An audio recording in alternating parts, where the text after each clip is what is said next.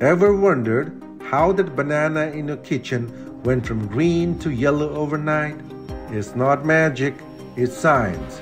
Let's talk about fruit ripening today.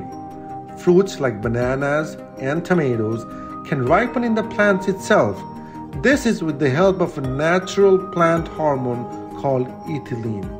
It's just a natural gas. But watch out. Some sneaky sellers use artificial chemicals like calcium carbide to speed things up. Not cool, right?